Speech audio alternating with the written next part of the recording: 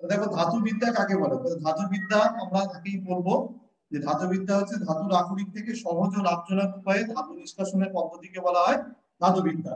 তো ধাতুবিদ্যা জানতে গেলে কতগুলো বেসিক ব্যাপার আমাদেরকে জানতে হবে। ধাতুবিদ্যা ধাতু নিষ্কাশন মূলত দুটো পদ্ধতির উপর ডিপেন্ড করে, একটা হচ্ছে ধাতুর ভৌত রাসায়নিক পদ্ধতি, আর একটা হচ্ছে ধাতুর আকরিকে উপস্থিত অপদ্রব্য যেটা আছে তার উপর। তো প্রকৃতিতে প্রাপ্ত যে ধরনের আমরা ধাতুর অক্সাইড পাই, সালফাইড পাই, ক্লোরাইড পাই ও কার্বনের যৌগ পাই, মূলত ধাতু নিষ্কাশন আমরা সেভাবে করি। তো আমরা ধাতু নিষ্কাশনের যে পদ্ধতিগুলো গতদিনকে আলোচনা করেছিলাম, তার মধ্যে একটা ছিল দেখবে কার্বন দ্বারা বিজারণ পদ্ধতি, একটা ছিল কার্বন বিজারণ পদ্ধতি, ঠিক আছে, একটা হচ্ছে থার্মিক প্রসেস, সবটাই হচ্ছে যে বিজারণ পদ্ধতি, আর একটা ইলেকট্রোলাইসিসের পদ্ধতির মাধ্যমে আমরা করতে পারি, ঠিক আছে, যেটা আমরা আগে পেতে পেরেছিলাম যে ইলেকট্রোলাইসিস পদ্ধতি মানে এই Mn প্লাস, তো ইলেকট্রনটা গ্রহণ করছে, গ্রহণ করে এমটা কি করছে, ফ্রি ইলেকট্রন হচ্ছে, মুক্ত ধাতু হচ্ছে। তাহলে যে পদ্ধতি অবলম্বন করি না কেন, ধাতু নিষ্কাশন প্রকৃত পক্ষে ধাতব যৌগের ধাতুতে বিজারণ, এটাই হচ্ছে কি, এটাই হচ্ছে আমাদের ধাতু নিষ্কাশনের পদ্ধতি। আবার বলছি যে ধাতব যে পদার্থ থাকছে সেখান থেকে আমরা যে ধাতু নিষ্কাশন করছি সেটাই হচ্ছে এই পদ্ধতি। আমরা এরকম একটা যদি উদাহরণ নিয়ে আলোচনা করি যে NaCl ব্রাইন থেকে যদি আমরা ধাতু নিষ্কাশন করি ইলেকট্রোলাইসিস পদ্ধতিতে, এটা উৎপন্ন হয়। আর NaOH যখন ভাঙছে, গলিত NaOH নিচ্ছে, তখন সেটা Na প্লাস OH মাইনাস হচ্ছে। তাহলে ক্যাথোডে বিক্রিয়া কি হচ্ছে? ক্যাথোডে বিক্রিয়া হচ্ছে Na প্লাস প্লাস ইলেকট্রন নিয়ে কি তৈরি হচ্ছে, সোডিয়াম তৈরি হচ্ছে। এইরকম ভাবে এটা হয়, ঠিক আছে। তো একই রকম ভাবে অ্যালুমিনিয়ামকেও আমরা কিন্তু এই পদ্ধতিতে কি করতে পারি, অ্যালুমিনিয়ামকেও আমরা তড়িৎ তড়িৎ এই বিশ্লেষণ প্রক্রিয়াতে কিন্তু ধাতু নিষ্কাশন করতে পারি। যেমন মনে করো Al2O3, Al2O3 টাকে ভাঙলে কি হয়, 2Al3 plus plus CO2 minus তৈরি হয়, ঠিক আছে। এক্ষেত্রে অ্যানোডকে আমরা নিই মোটা কার্বন দণ্ড এবং ক্যাথোড হচ্ছে কার্বনের গ্রুপ, এবং ক্যাথোড হচ্ছে কার্বনের গ্রুপ। তো এটাকে আমি আর একটু ভালোভাবে লিখছি, এখানটা আমাকে অসুবিধা হতে পারে। দেখো এটাকে কি লিখলাম, Al2O3, এটাকে ভাঙলে কি হবে, 2Al3 plus plus CO2 minus. এবার ক্যাথোডে কি বিক্রিয়াটা হবে, ক্যাথোডে বিক্রিয়া হবে 2Al3 প্লাস ইলেকট্রন ছখানা নিল, নিয়ে কি হলো 2Al, মানে এখানে বিজারণ হলো। আর অ্যানোডে বিক্রিয়াটা কি হলো, অ্যানোডে বিক্রিয়া হবে CO2 minus minus 6 electron, CO2 হচ্ছে, তার মানে জারণ হচ্ছে, জারণ হচ্ছে, ঠিক আছে। CO প্লাস CO2 হচ্ছে। তাহলে আমরা বুঝতে পারলাম ক্যাথোড এইভাবে হচ্ছে, অ্যানোড এইভাবে হচ্ছে, এভাবে না। এছাড়া আমি গতদিনকে যে আলোচনাটা করেছিলাম যে কার্বন বিজারণ পদ্ধতি বলে একটা পদ্ধতি আছে, সেটা কি হবে। তার মানে প্রথমে আমরা ধাতু নিষ্কাশন করতে গেলে ধাতুর আকরিককে গাঢ়ীকরণ করতে হয়, অর্থাৎ এটাকে উঁচু ক্লাসে আমরা পড়বো আকরিকের গাঢ়ীকরণ বলে একটা পদ্ধতি আছে। আকরিকের গাঢ়ীকরণ পদ্ধতি বা কনসেন্ট্রেশন, ইংরেজিতে বলতে বলা হয় concentration of force, concentration of force. এছাড়া তাপজারণ পদ্ধতি, বশীকরণ পদ্ধতি হয়, এটা উঁচু ক্লাসে তোমরা পড়বে। অধিক বায়ু উপস্থিতিতে উচ্চ উষ্ণতায় উত্তপ্ত করে অক্সাইডে পরিণত করা হয়। কার্বন দ্বারা অক্সাইড গুলোকে বিজারিত করা হয়, কিরকম, যেমন হচ্ছে FeO প্লাস কার্বন, এটা যখন হচ্ছে তখন কি তৈরি হচ্ছে, Fe প্লাস CO তৈরি হচ্ছে। আবার জিঙ্ক অক্সাইড প্লাস কার্বন, এটা যখন হচ্ছে জিঙ্ক প্লাস কার্বন মনোক্সাইড তৈরি হচ্ছে। এরকম ভাবে কিন্তু আমরা কার্বন দ্বারাও অক্সাইড গুলোকে বিজারিত করতে পারি। কিন্তু অধিক সক্রিয় মৌল যেমন অ্যালুমিনিয়াম ধাতুকে অক্সাইড থেকে কার্বন বিজারণ পদ্ধতির দ্বারা মুক্ত করা যায় না, সেখানে তড়িৎ বিশ্লেষণ প্রক্রিয়ায় ক্যাথোডকে মুক্ত করা হয়, যেটা আমরা দেখলাম। এখানে একটা আমরা নতুন টার্ম শিখব, এই নতুন টার্মটা কি, নতুন টার্মটা হচ্ছে যে তড়িৎ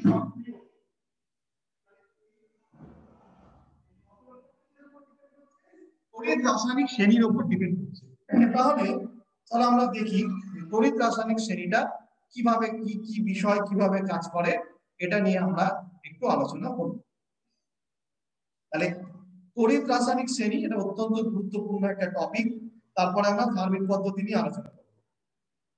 তো দেখো তড়িৎ রাসায়নিক শ্রেণীর ক্ষেত্রে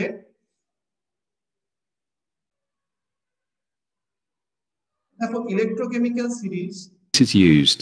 In the video Measures of Electricity, we found out that different combinations of metals produce different voltages, and this depends on how strongly the metal could force its electrons to move across the cell.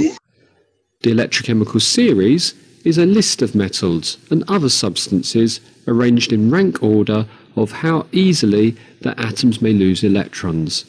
The further apart the metals are in the electrochemical series, the higher the voltage is produced across the cell. Electrons flow along the wire from the metal higher in the electrochemical series to the metal lower down. The electropotentials are arranged in the substance's ability to donate its electrons. That is how easily they are. সেটা হচ্ছে যে দেখো এই যে electron potential যেটা এগুলো কিন্তু সব মাইনাস, কিন্তু যার বেশি ইলেকট্রন পোটেনশিয়াল মাইনাস হবে সে হচ্ছে তত বেশি তড়িৎ ধনাত্মক হবে, সে বেশি তড়িৎ ধনাত্মক হবে। তা আমরা যদি পুরো সিরিজটা দেখি উপর থেকে নিচ পর্যন্ত, potassium magnesium aluminium zinc iron lead hydrogen copper silver mercury gold, এই তড়িৎ ধনাত্মকতার কারণে এই পটাশিয়াম ম্যাগনেসিয়াম হচ্ছে মারাত্মকভাবে অ্যাক্টিভ। অপরদিকে অ্যালুমিনিয়াম জিঙ্ক অপেক্ষাকৃত কম অ্যাক্টিভ, আয়রন লেড আরো কম অ্যাক্টিভ, হাইড্রোজেনের নিচে যারা তারা আরো কম অ্যাক্টিভ। এই অ্যাক্টিভিটি সিরিজ এটাকে বলা হয় ইলেকট্রোকেমিক্যাল সিরিজ বা তড়িৎ রাসায়নিক শ্রেণী। তার মানে ধাতুগুলির রাসায়নিক সক্রিয়তা অনুসারে উপর থেকে নিচের দিকে সাজানো থাকে। শ্রেণীর একটু নিচের দিকে ধাতু হাইড্রোজেনের অবস্থান। কতগুলো রাসায়নিক বিক্রিয়া ধাতুগুলোর শ্রেণীর অবস্থানের উপর নির্ভরশীল। ধাতুগুলোকে তড়িৎ নিরপেক্ষ পরমাণু ইলেকট্রন বর্জন করে ক্যাটায়ন উৎপন্ন করার ক্ষমতা তারতম্য অনুসারে উপর থেকে নিচে পরপর সাজিয়ে যে শ্রেণী পাওয়া যায় সেই শ্রেণীটাকে কি বলা হচ্ছে, সেই শ্রেণীটাকে বলা হয় তড়িৎ রাসায়নিক শ্রেণী। এর উপরে ভিত্তি করে আমাদের পরীক্ষায় প্রশ্ন আসতে পারে যে সোডিয়ামকে কেন কেরোসিনের নিচে রাখা হয়। সোডিয়াম হচ্ছে মারাত্মক একটা তীব্র তড়িৎ ধনাত্মক ধাতু, ঠিক আছে। তো আমরা এটা নিয়ে এবার একটু আলোচনা করব যে এর রিঅ্যাকশনটা এই তড়িৎ রাসায়নিক সিরিজটার উপরে কিভাবে এফেক্ট করে, আমরা যে কাজগুলো করি সেটা কিভাবে এফেক্ট করে, রিঅ্যাকশনে কি এফেক্ট করে সেটা চলো আমরা এবারে দেখব। তো আমরা দেখছি যে মেটালস এর উপরে কিভাবে রিঅ্যাকশনটা কি এফেক্ট করে সেটা আমরা দেখি।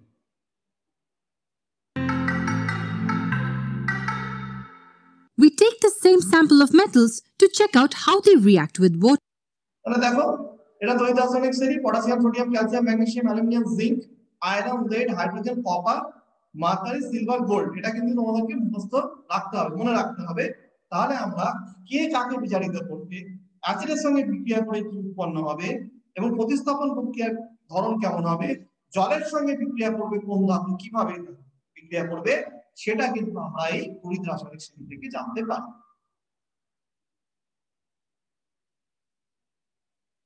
Our basic aim to find out the order of reactivity of these metals. If a metal reacts more vigorously with water, then it is said to be more reactive than the one that doesn't react as much. In general, metals react with water to form metal oxides and hydrogen gas. And if the metal oxide formed is soluble in water, it will dissolve to further form metal hydroxide. So how can we judge the order of reactivity based on their reaction with water? We perform a simple task. First, we take a beaker half filled with cold water and see how the metals react with it. Some of the metals will react with cold water, but most of them won't. Out of those metals which didn't react with cold water, we try to add them to hot water and see how they react. Again, some will react with hot water and some won't.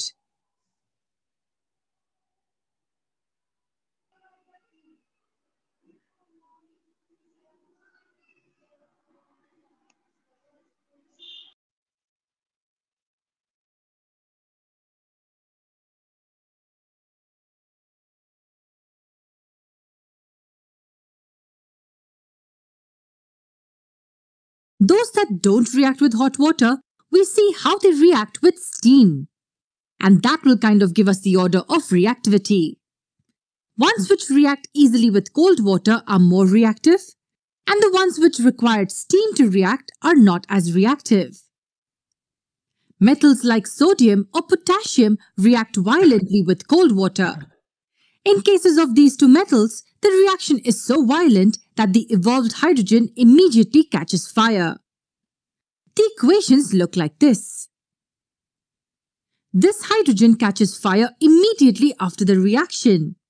That's how vigorous the reaction is. So we know that sodium and potassium are very reactive. Remember, we're still talking about reaction with cold water. How does calcium react with cold water? Well, calcium does react with cold water, but the reaction is not as violent as what we'd seen with potassium and sodium. The heat is not enough for the hydrogen to catch fire.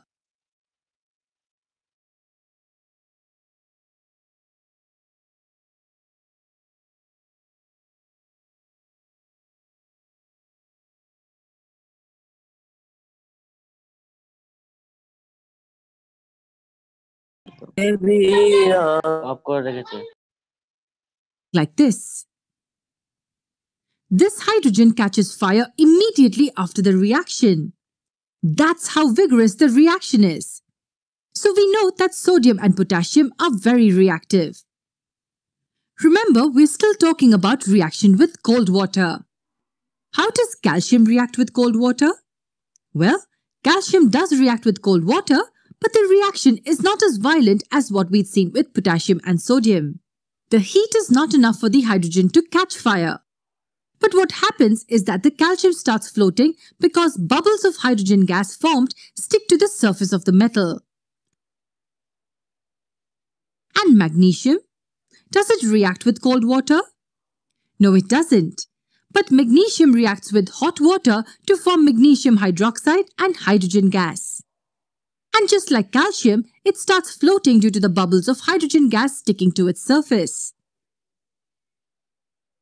The remaining metals we see here don't react with hot or cold water. But aluminium, iron and zinc react with steam to form metal oxide and hydrogen. And the other metals like lead, copper, silver and gold don't react with water at all. তাহলে আমরা বুঝতে পারলাম যে electrochemical সিরিজের উপর depend করে কিভাবে আমরা এটা বিক্রিয়াটা হয় এবং বিক্রিয়ার যে গতি প্রকৃতি হয় কে বেশি সক্রিয় সেখান থেকে কিন্তু আমরা এটা সহজে বুঝতে পারলাম। একই রকম ভাবে দেখো বিজারণ ক্ষমতা শ্রেণীর উপরে অবস্থানকারী ধাতু নিচে অবস্থিত ধাতু অপেক্ষা তীব্রতর বিজারণ। সেজন্য পটাশিয়াম ক্যালসিয়াম অপেক্ষা তীব্রতর বিজারক, আবার ম্যাগনেসিয়াম অ্যালুমিনিয়াম অপেক্ষা অধিক বিজারক ক্ষমতা সম্পন্ন। এতক্ষণ আমরা জলের সঙ্গে বিক্রিয়া এরকম দেখলাম, অক্সিজেনের সঙ্গে বিক্রিয়া করলেও উত্তপ্ত অবস্থায় শ্রেণীতে উপর দিকে অবস্থানকারী পটাশিয়াম ক্যালসিয়াম সোডিয়াম অক্সিজেনের সঙ্গে বিক্রিয়ায় জ্বলে ওঠে এবং সুস্থিত ধাতব অক্সাইড গঠন করে। সেই জন্য সোডিয়ামকে কেরোসিনের নিচে রাখা হয়। আবার মধ্যভাগে অবস্থিত ধাতুগুলো উত্তপ্ত অবস্থায় জ্বলে ওঠে না, কিন্তু অক্সাইড গঠন করে। অক্সাইড গঠনের প্রবণতা ও সুস্থিত অক্সাইড গঠন করা এটা উপর থেকে নিচের দিকে ক্রমশ হ্রাস পেতে থাকে। জলের সঙ্গে বিক্রিয়া আমরা অলরেডি দেখলাম। এবার অ্যাসিডের সঙ্গে তাহলে যদি বিক্রিয়া করে তাহলে বিষয়টা কিরকম দাঁড়ায়? তবে অ্যাসিডের সঙ্গে যখন বিক্রিয়া করে তখন আমরা দেখব যে জিঙ্ক প্লাস H2SO4 এটা বিক্রিয়া করে কি উৎপন্ন করবে? Zinc SO4 ZnSO4 plus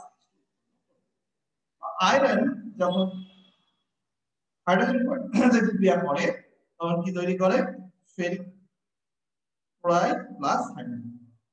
ferrous chloride থেকে হাইড্রোজেন, তাহলে FeCl2 plus hydrogen, ferrous chloride plus hydrogen উৎপন্ন করছে। অর্থাৎ কি উৎপন্ন হলো? যে এরা অজারক অ্যাসিড গুলো লঘু HCl ও লঘু H2SO4 ধাতু থেকে হাইড্রোজেনকে প্রতিস্থাপিত করে।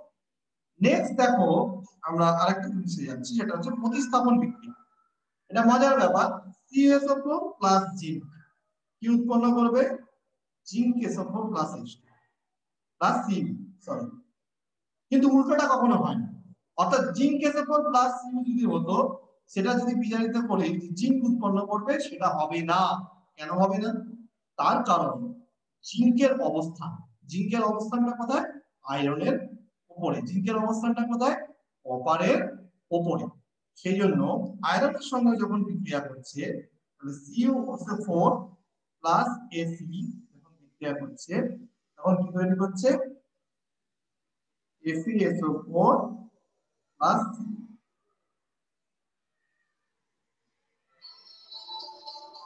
তাহলে আমরা বুঝতে পারলাম CuSO4 প্লাস Fe যখন উৎপন্ন করছে তখন হচ্ছে FeSO4 প্লাস C, অর্থাৎ জিঙ্ক বা Fe CuSO4 জলীয় দ্রবণ থেকে Cu+2 আয়নকে বিজারিত করে Cu আয়ন বানাতে পারে, কিন্তু রিভার্সটা হবে না। তার কারণ ইলেকট্রোকেমিক্যাল সিরিজ বা তড়িৎ রাসায়নিক শ্রেণীতে জিঙ্ক কপারের উপরে অবস্থান করছে, আবার আয়রনও কপারের উপরে অবস্থান করছে। ঠিক আছে, তাহলে ইলেকট্রোকেমিক্যাল সিরিজের যে নেচারটা এটা আশা করি আমরা প্রত্যেকে বুঝতে পেরেছি। এরকম দেখবে একটা ছকের আকারে এটা দেওয়া আছে তোমাদের বইতে, সেখানে কিন্তু খুব সুন্দর করে এই বিষয়টা দেওয়া আছে। কিরকম দেওয়া আছে সেটা হচ্ছে দেখো, যে ধাতুগুলো হচ্ছে তীব্র বিজারক, এদের ইলেকট্রন টার্গেট প্রবণতা খুব বেশি, এগুলো ভীষণ সক্রিয়। উপর থেকে দেখো এই ধাতুগুলোকে নিয়েছে, তারপরে এই ধাতুগুলো তড়িৎ ঘনত্ব হওয়াতে এদের ইলেকট্রন টার্গেট প্রবণতা খুব বেশি, তাই এগুলো ভীষণ সক্রিয়। ধাতুগুলো প্রকৃতিতে মুক্ত অবস্থায় পাওয়া যায় না। অক্সাইডগুলো খুব স্থায়ী। ম্যাগনেসিয়াম ছাড়া অন্য ধাতুগুলো কার্বন বিজারক পদ্ধতিতে বিশ্লেষণ করা যায় না। ধাতুগুলোর অক্সাইড, হাইড্রোক্সাইড ও ক্লোরাইড বিগলিত অবস্থায় তড়িৎ বিশ্লেষণ করে ধাতুগুলো নিষ্কাশন করা হয়, যেমন NaCl, সোডিয়াম প্লাস, Cl-, এরকম ভাবে বিষয়টা হয়। আবার এই ধাতুগুলো অপেক্ষাকৃত কম সক্রিয়, অর্থাৎ ইলেকট্রন ত্যাগের প্রবণতা অপেক্ষাকৃত কম। ধাতুগুলোতে প্রকৃতিতে মুক্ত অবস্থায় পাওয়া যায় না, এদের অক্সাইডগুলো অপেক্ষাকৃত কম স্থায়ী হয়। এদের অক্সাইড বা কার্বন বা সালফাইড আকরিকগুলো অক্সাইডে পরিণত করার পর ধাতব অক্সাইড উচ্চ উষ্ণতায় কার্বন বিজারক পদ্ধতিতে নিষ্কাশন করা হয়। যেমন জিঙ্ক কার্বনেট থেকে ZnO plus CO2, 2ZnO plus CO2 থেকে 2ZnO plus 2SO2, zinc oxide plus carbon, zinc plus carbon monoxide. তাহলে সক্রিয়তা শ্রেণীতে নিচের দিকে অবস্থিত এই ধাতুগুলোর সক্রিয়তা খুব কম, অর্থাৎ এদের ইলেকট্রন ত্যাগের প্রবণতা খুবই কম। কোন কোন ধাতু মুক্ত হলেও এদের মূলত যৌগরূপে অবস্থান করে। অক্সাইডগুলো খুব কম স্থায়ী। সালফাইড আকরিক থেকে শত বিজারণ পদ্ধতিতে নিষ্কাশন করা হয় কপার Hg, Ag আর Au কে। এই অক্সাইডগুলো কার্বন বা হাইড্রোজেন দ্বারা সহজেই ধাতুগুলোতে বিজারিত হয়। নিচ থেকে উপর দিকে গেলে ইলেকট্রন ত্যাগের প্রবণতা বা বিজারণ ক্ষমতা বাড়ছে এবং সক্রিয়তা বৃদ্ধি পায়। বিজারণ ক্ষমতা বৃদ্ধি পাওয়া মানে কি? যে নিজে জারিত হয় সে অন্যকে বিজারিত করে। যে নিজে জারিত হয়, তাহলে পটাশিয়াম খুব সহজেই নিজে জারিত হয়, সেজন্য সে অন্যকে সহজেই বিজারিত করতে পারে, তার বিজারণ ক্ষমতা বৃদ্ধি পায়। এবার আমরা পরবর্তী টপিকে যাচ্ছি। পরবর্তী টপিকটা যেটা হচ্ছে সেটা হচ্ছে যে অ্যালুমিনিয়ামের থার্মিক পদ্ধতিতে, একটা তো আমরা অ্যালুমিনিয়াম নিষ্কাশন কিভাবে হয় ইলেকট্রোলাইসিস পদ্ধতি দেখলাম, আরেকটা আমরা পড়বো থার্মিক পদ্ধতিতে কিভাবে হয়। এই পদ্ধতিতে ভাঙা রেলওয়ে লাইনকে জোড়া দেওয়া হয়, রেল লাইন যেখানে ভেঙেছে তার তলায় ছিদ্রযুক্ত একটা মুচি নেওয়া হয়, মুচিকে ইংরেজিতে বলা হয় ক্রুসিবল। এটা এমন একটা তাপ সহনশীল পদার্থ দিয়ে তৈরি, এটা 2000 ডিগ্রি সেন্টিগ্রেড পর্যন্ত আমরা যদি তাপ দিই তাতেও এটা গলে যায় না। তো এরকম একটা মুচি যখন আমরা নিব, এটাকে বলে fire clay crucible. Fire clay crucible বলা হয়। এটা কিরকম হয়? এটা দেখতে এই ধরনের একটা হয়, ঠিক আছে? খুব ছোট আকার, একদম কুচকে আকারে হয়। এর তলায় একটা ছিদ্র করা থাকে। আর এর মধ্যে কি নেওয়া হয়? এর মধ্যে নেওয়া হচ্ছে অ্যালুমিনিয়াম পাউডার প্লাস এর সঙ্গে আমরা কিনি Fe2O3, ফেরিক অক্সাইড। তো আমরা যে ধাতুকে নিষ্কাশন করতে চাইবো, ঠিক আছে, সেই ধাতুকে আমরা নেব। যে ধাতুকে আমরা নিষ্কাশিত করতে চাইবো সেই ধাতুকে নেব। শুধুমাত্র আয়রন না, এই পদ্ধতিতে আমরা অন্য ধাতুকেও কিন্তু নিষ্কাশিত করতে পারি। যেমন হচ্ছে আমরা করতে পারি হচ্ছে সিআর কে করতে পারি, Mn কে করতে পারি। এই ধাতুতে কিন্তু আমরা তাদেরকেও নিষ্কাশিত করতে পারি। এবার যখন এই বিক্রিয়াটা হবে তখন কি উৎপন্ন হবে? 3 ভাগ Fe2O3, 1 ভাগ অ্যালুমিনিয়াম চূর্ণ, এবং এটা ইগনাইট করার জন্য ম্যাগনেসিয়াম দিতে দেওয়া হয় এবং তার সাথে বেরিয়াম পারঅক্সাইড দেওয়া হয়, BaO2 দেওয়া হয়। পটাশিয়াম ক্লোরাইডও কিছুটা নেওয়া যেতে পারে। এবং ম্যাগনেসিয়াম ধাতু চূর্ণ রেখে ম্যাগনেসিয়াম ফিতের সাহায্যে টেম্পারেচারটাকে বাড়িয়ে 2000 ডিগ্রি সেন্টিগ্রেড করা হয়। তখন কি হয়, বিক্রিয়াতে আয়রনটা কি হয়, রিমুভার হয়ে যায়, তখন আয়রনটা নিষ্কাশিত হয়ে যায়। আয়রনটা নিষ্কাশিত হচ্ছে Fe2O3 প্লাস অ্যালুমিনিয়াম বিক্রিয়া করে কি তৈরি করছে, 2Fe প্লাস Al2O3 এটা তৈরি করছে। তাহলে আয়রন পেয়ে গেলাম, অ্যালুমিনিয়াম পেয়ে গেলাম, অ্যালুমিনিয়াম তাহলে আয়রন পেয়ে গেলাম, অ্যালুমিনিয়াম আলাদা হয়ে গেল। তাহলে আমরা এটাই আমাদের উদ্দেশ্য, যে জায়গাটা রেল লাইনের সঙ্গে ব্রেক করা আছে সেই জায়গাটাতে এটা গেল এবং গিয়ে সেই জায়গাটাকে কি হলো, রেল লাইনের ফাঁকটাকে এটা পূরণ করে দিল। এটাই হচ্ছে থার্মিক পদ্ধতি বিবরণ। এবার যদি আমরা বিক্রিয়াটা করি কিভাবে হচ্ছে, ফান্ডামেন্টাল বিক্রিয়াটা যখন আমরা দেখছি Fe2O3 এটা ভাঙলে কি তৈরি হয়, এটা ভাঙলে তৈরি হয় 2Fe3 প্লাস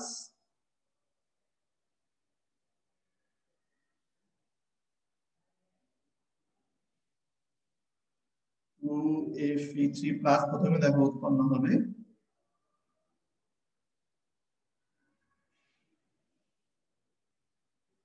প্লাস এর সঙ্গে কি তৈরি হবে, এর সঙ্গে তৈরি হবে 3 মাইনাস।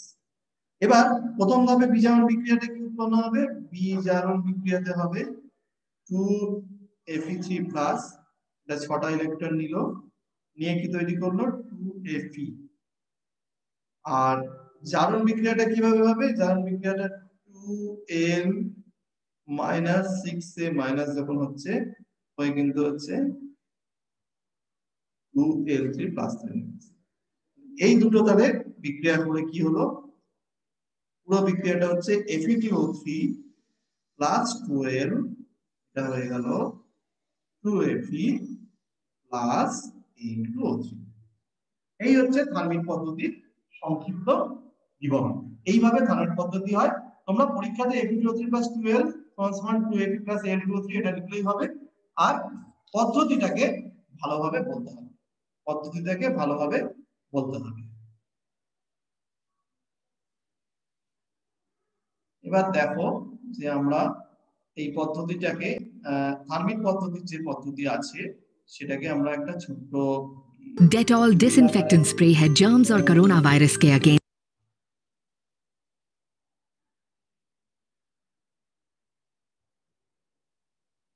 থার্মিক পদ্ধতি প্রকৃতপক্ষে এরকম একটা পদ্ধতি নেওয়া হয়। যদি আমরা প্রথম থেকে দেখি এটা দেখতে পারবো যে থার্মিক ওয়েল্ডিং বলা হয় এটাকে,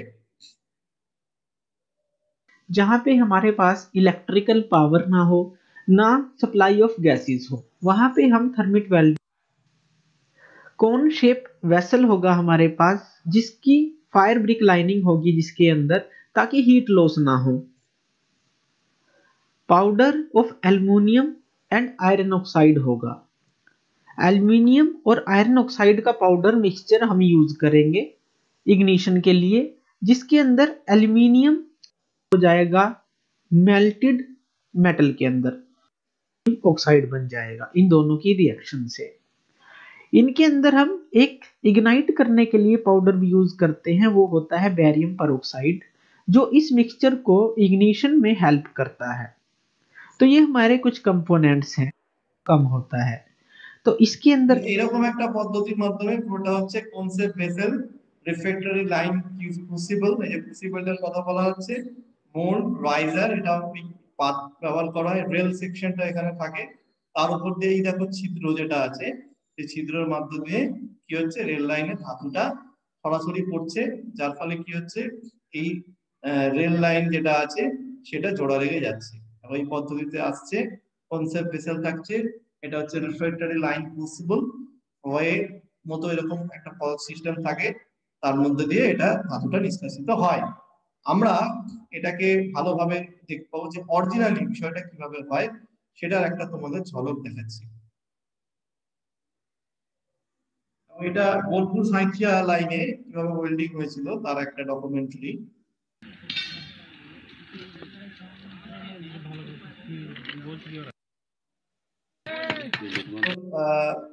করে দেখাচ্ছি ফাস্ট ফরওয়ার্ড করে। দেখো এই পদ্ধতিতে এখানে নেওয়া হচ্ছে যে ছিদ্র যেখানটা আছে তার উপরে কিন্তু এই অ্যালুমিনিয়াম পাউডার, বেরিয়াম পারঅক্সাইড নেওয়া হচ্ছে এবং Fe2O3 নেওয়া হচ্ছে, নিয়ে সেটাকে হিট করা হচ্ছে। টেম্পারেচার প্রায় 2000 ডিগ্রি সেন্টিগ্রেড হয়ে যাচ্ছে, যেটা হাতে দিলে হাত পুড়ে যাবে। দেখো এই ধরনের এইবার যে আয়রনটা উৎপন্ন হচ্ছে সেটা কিন্তু ওই ঠিক ছিদ্র অঞ্চলে চলে যাচ্ছে, যেভাবে আমরা আগের অ্যানিমেশনটাকে দেখলাম,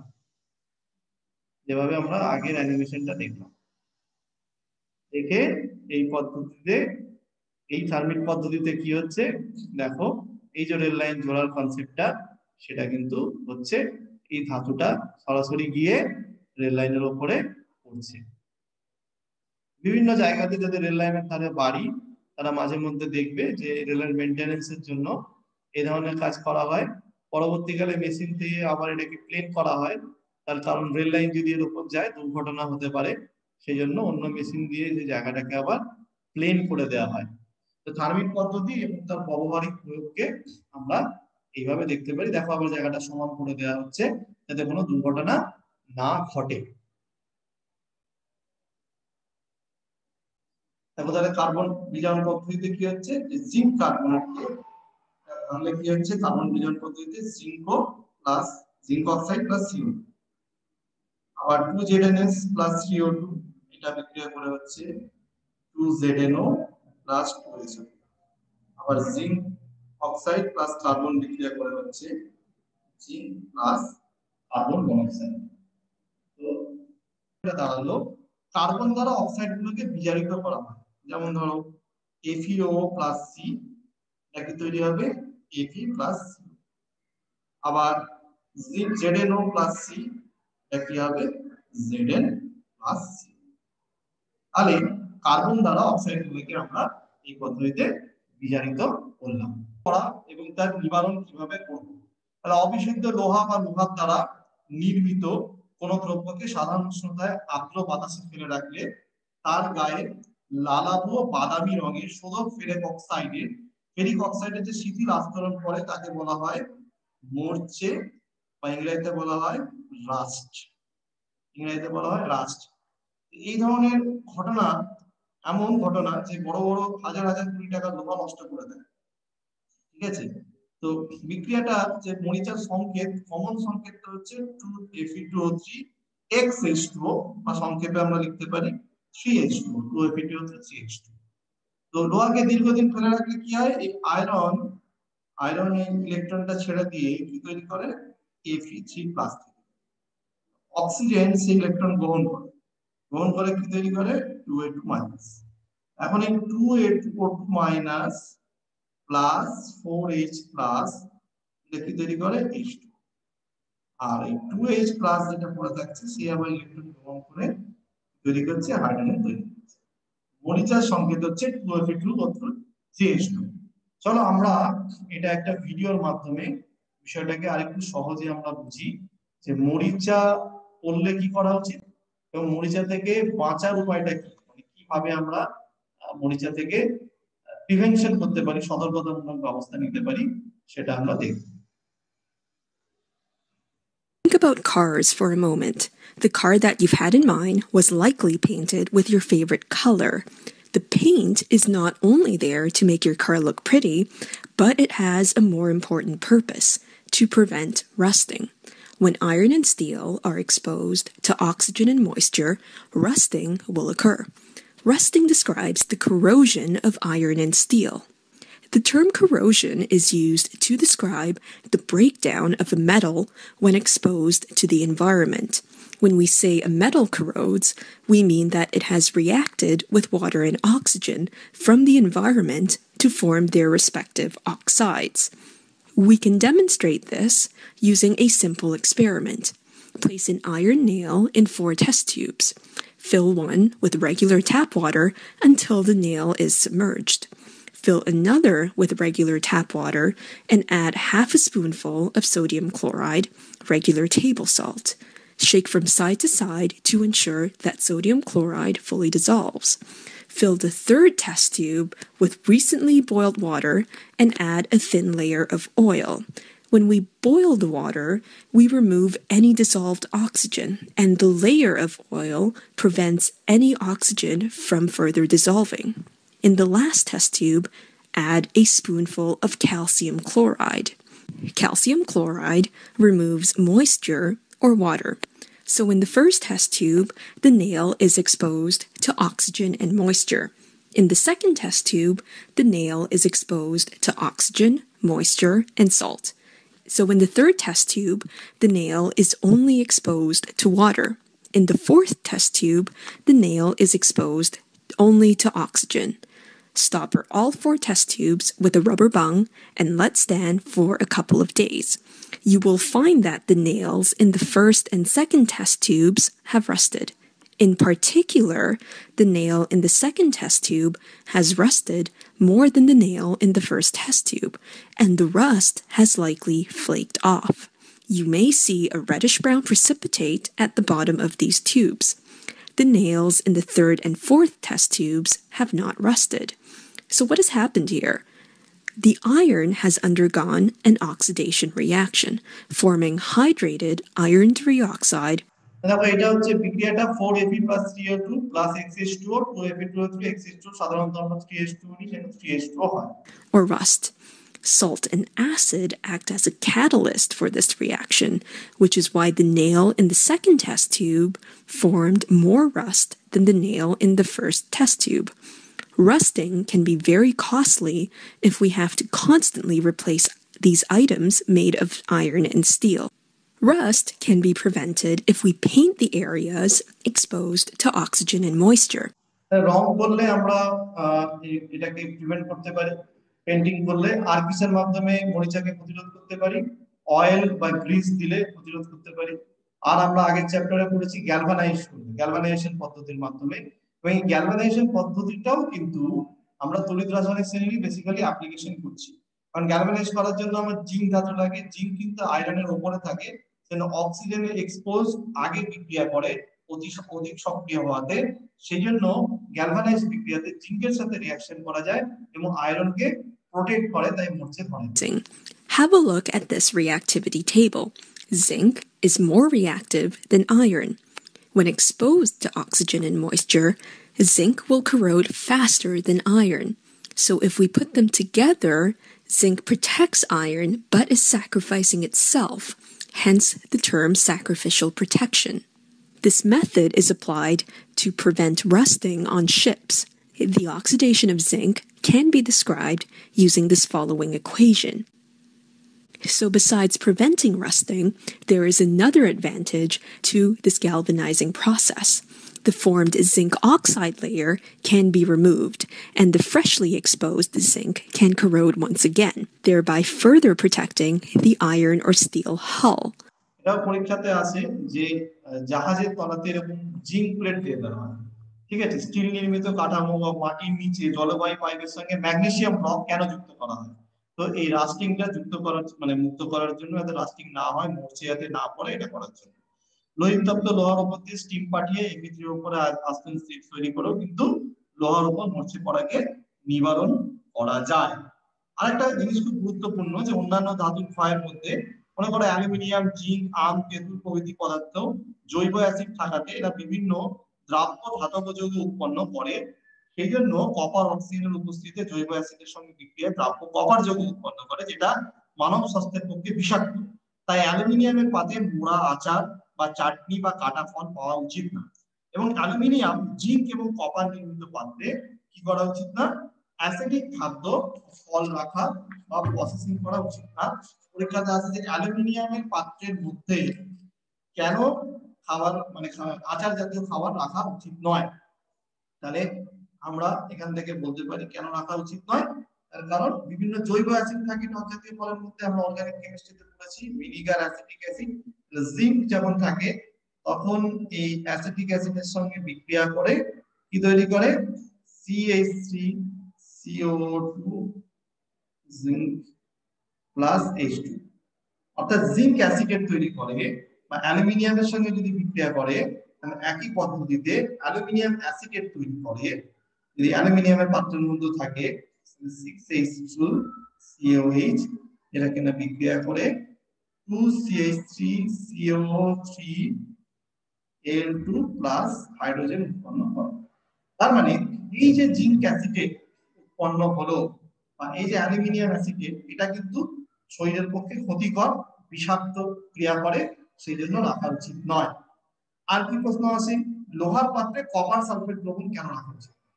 এখন লোহার পাত্রে যদি আমরা কপার সালফেট দ্রবণ রাখি, তাহলে কি হয়, নীল বর্ণের কপার সালফেটের বিক্রিয়ায় লোহার সঙ্গে লাল বর্ণের ধাতব কপার অধক্ষিপ্ত হয়। তাহলে ছিল কি নীল, হয়ে গেল কি লাল রঙের ধাতব কপার উৎপন্ন হয়।